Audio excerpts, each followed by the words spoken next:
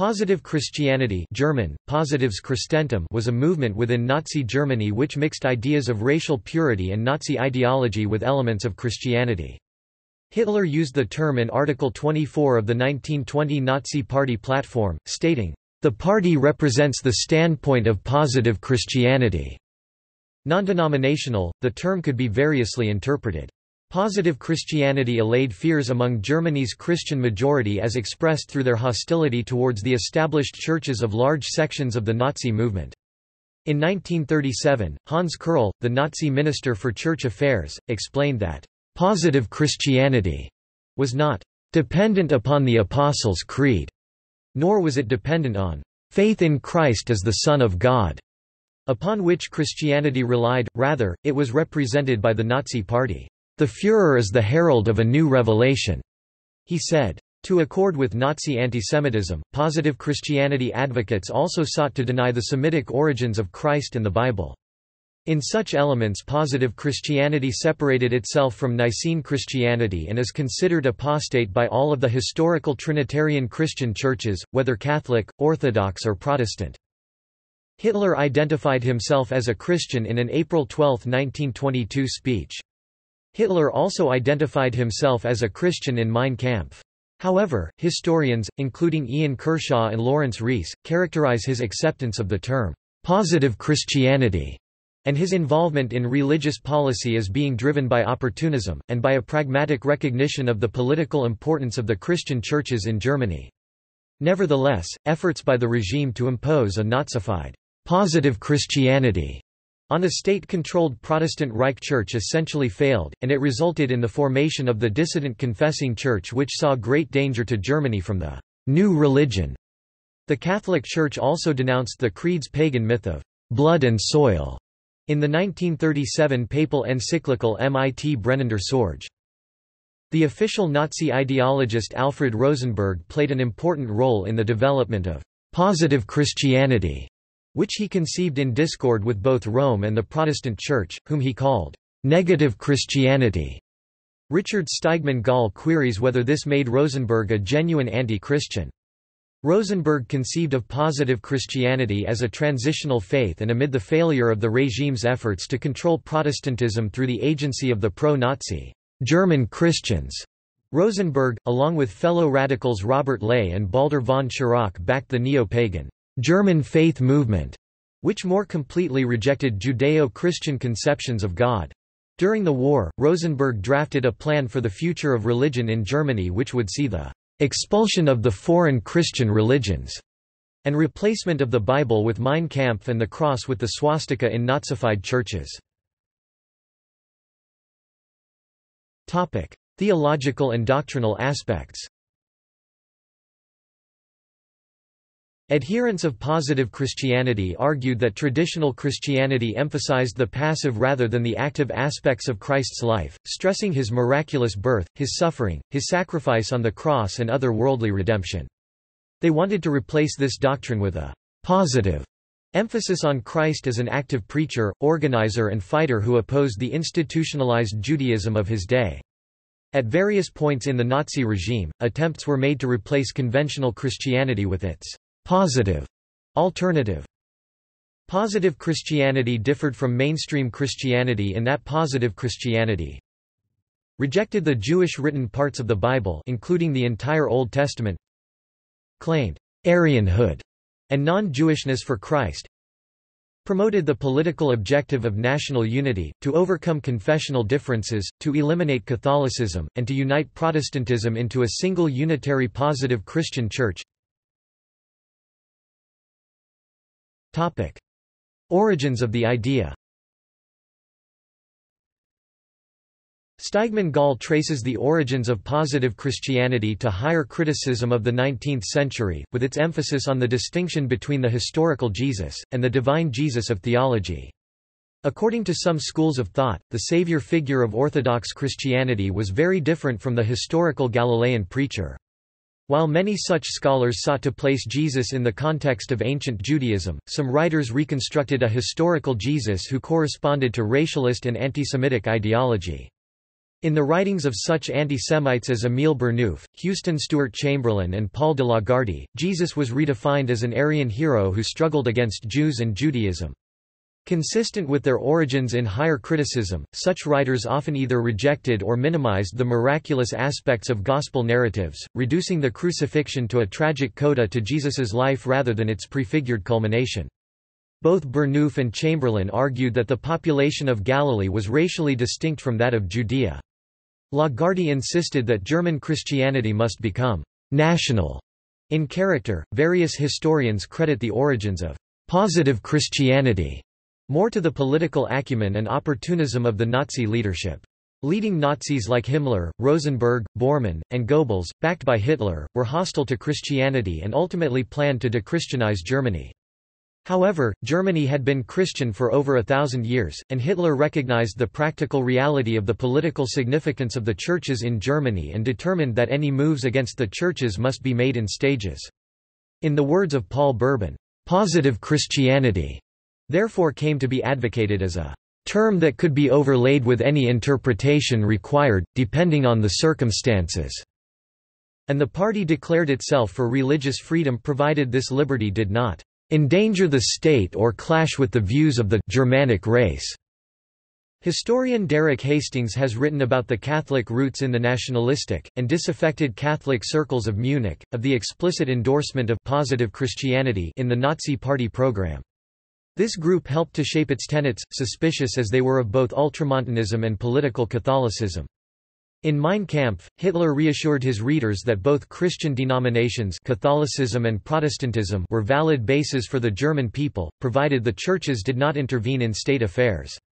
In private, Hitler scorned Christianity to his friends, but when out campaigning for power in Germany, he publicly made statements in favor of the religion. "The most persuasive explanation of these statements," wrote Lawrence Rees, "is that Hitler, as a politician, simply recognized the practical reality of the world he inhabited.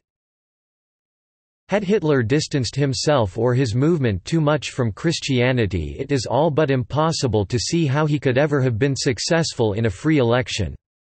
Thus his relationship in public to Christianity, indeed his relationship to religion in general, was opportunistic. There is no evidence that Hitler himself, in his personal life, ever expressed any individual belief in the basic tenets of the Christian Church."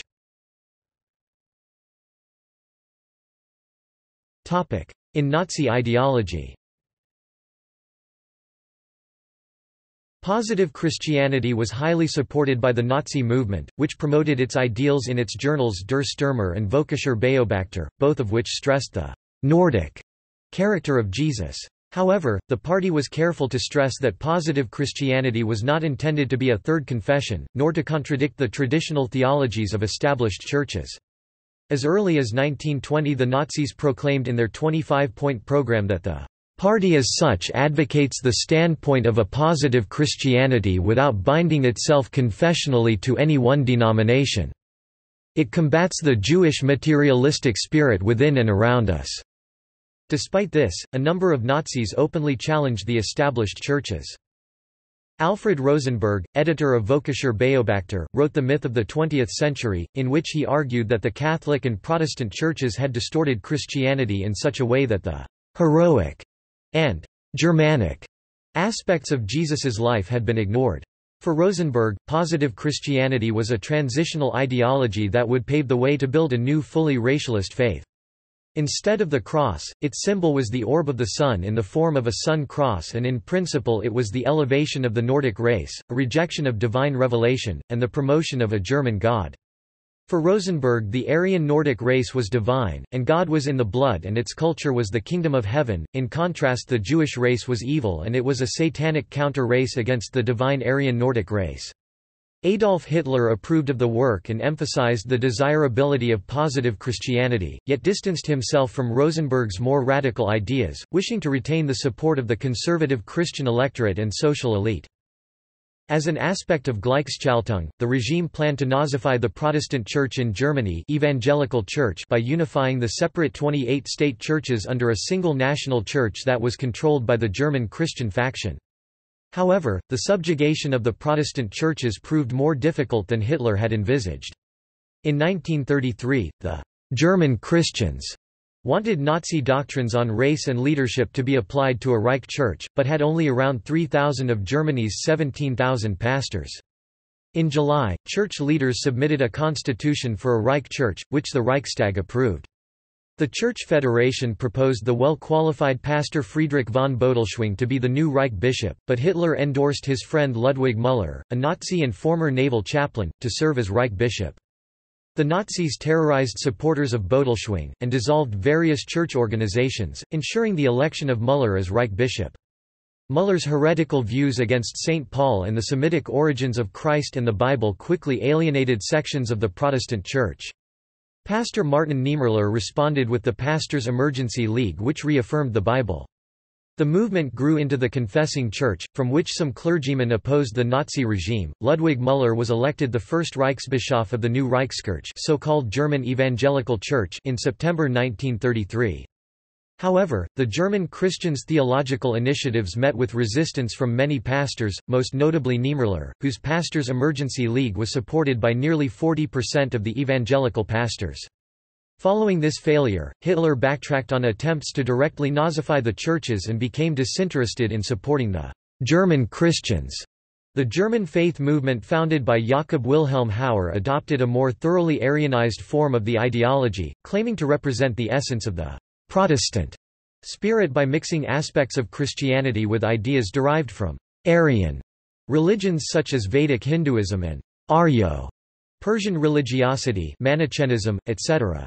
They attempted to separate Nazi officials from church affiliations, banning nativity plays and calling for an end to daily prayers in schools. By 1934, the Confessing Church had declared itself the legitimate Protestant Church of Germany. Despite his closeness to Hitler, Müller had failed to unite Protestantism in a single Nazi-dominated church. In 1935, the Nazis arrested 700 confessing pastors. Müller resigned. To instigate a new effort at coordinating the Protestant churches, Hitler appointed another friend, Hans Kerrl, to the position of Minister for Church Affairs. A relative moderate, Kerrl initially had some success in this regard, but amid continuing protests by the Confessing Church against Nazi policies, he accused churchmen of failing to appreciate the Nazi doctrine of race, blood and soil, and gave the following explanation of the Nazi conception of positive Christianity. Telling a group of submissive clergy, "The party stands on the basis of positive Christianity, and positive Christianity is National Socialism. National Socialism is the doing of God's will. God's will reveals itself in German blood. Dr. Zollner and Catholic Bishop of Munster Count Galen have tried to make clear to me that Christianity consists in faith in Christ as the Son of God. That makes me laugh. No, Christianity is not dependent upon the Apostles' Creed. True Christianity is represented by the party, and the German people are now called by the party and especially the Führer to a real Christianity. The Führer is the herald of a new revelation." Demise. The Nazi policy of interference in Protestantism did not achieve its aims. A majority of German Protestants sided neither with the German Christians nor with the Confessing Church. Both groups also faced significant internal disagreements and division. Mary Fulbrook wrote in her History of Germany, "The Nazis eventually gave up their attempt to co-opt Christianity, and made little pretense at concealing their contempt for Christian beliefs, ethics and morality. Unable to comprehend that some Germans genuinely wanted to combine commitment to Christianity and Nazism, some members of the SS even came to view German Christians as almost more of a threat than the Confessing Church." With the fall of the Nazi regime in 1945, positive Christianity as a movement fell into obscurity. However, it continues to be espoused by some Christian identity groups. See also Notes. Further reading. Snyder, L. 1998. Encyclopedia of the Third Reich. Wordsworth Press. Steigman Gall, Richard 2003. The Holy Reich, Nazi Conceptions of Christianity. Cambridge University Press. ISBN 978-0-521-82371-5. Whisker, James B. 1990. The Philosophy of Alfred Rosenberg. Noontide Press. ISBN 978 0-939482-25-2.